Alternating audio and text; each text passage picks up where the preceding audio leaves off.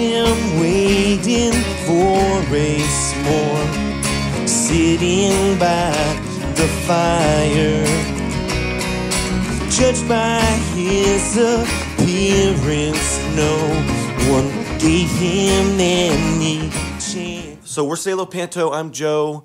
I'm Edwin. I'm Patrick. And Max. We chose to do the song Fettuccine from the wonderful story that was written by Gabby, first and foremost because it had not been chosen to be made into a song yet, and the list of stories that we were presented with had many stories that had been turned into 3 or 4 different songs at a time by 3 or 4 different people or bands.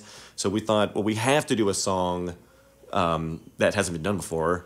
It's kind of the point of the whole operation, and we, you know, thought Gabby was no better candidate than any other. Gabby, we really appreciate your story, and we thought it was wonderfully written and excellent, you know, in its terms of morals and message and overall theme. And we think that anyone, regardless of their age, can learn a lot from it, and that's kind of what we liked the most. About friendship. Thank you, Gabby. Yes, thank you, Gabby. It wanted to kidnap him. Pranks were played on my cabin, just so that would happen.